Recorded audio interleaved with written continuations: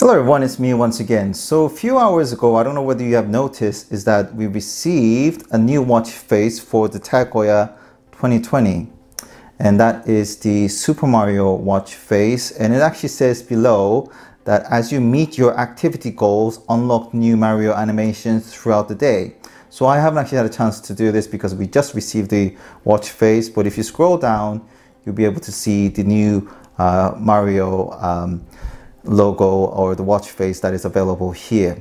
As you know, the Super Mario version of Tag Heuer 2020 has been released. That's how it looks like, and I'm sure many of you have actually watched the animation and some YouTubers have already reviewed it. But this is great news because that sort of gives ease the pressure of you to actually buy a Super Mario version of Tag Heuer if you really want one, because you got a bit of a compensation here as a Tag Heuer 2020 connected owner. Okay, so let's actually try it out on the watch face, shall we? So we have here, you can see a bit of a smudge mark here on my screen.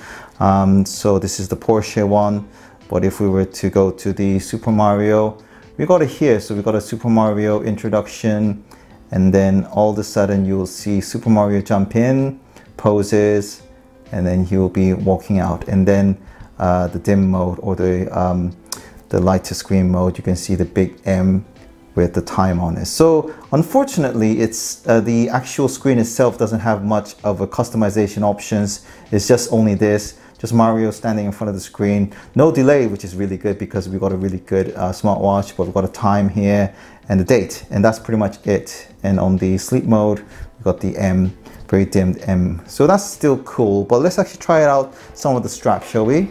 So the one to start with is the steel, which is the original Tag Heuer that I actually bought myself here. So if we actually try it out, this is how it looks like.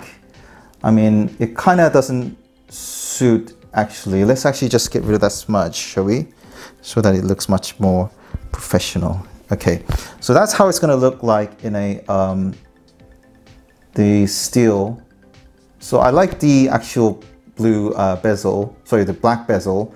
But you know, the actual thing doesn't seem to go well because for me personally, this bit is more like a fun kind of element, while we got the steel strap, which is more corporate, kind of like smart, you know, presentation here. But okay, so if we try the yellow one, shall we?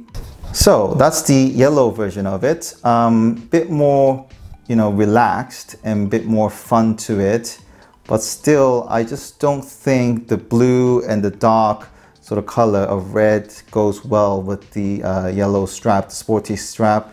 But it's not bad, to be honest with you.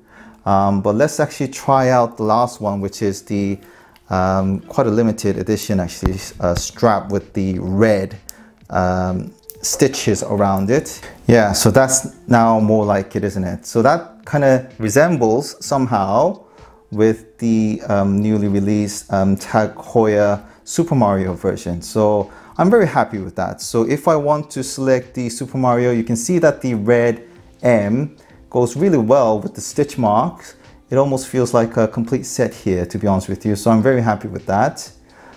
So out of the three straps, the ones I already, well, this is the original that I bought, and the yellow and the red stitch, leathery kind of crocodile effect, I will definitely go for this one, to be honest with you. So I'm very pleased with that. So let's see how long I can stick with this new Super Mario watch face. But there you go. So this is newly released Super Mario watch face for Tag Heuer Connected 2020. So thank you very much for watching this video. This is LJP Tech.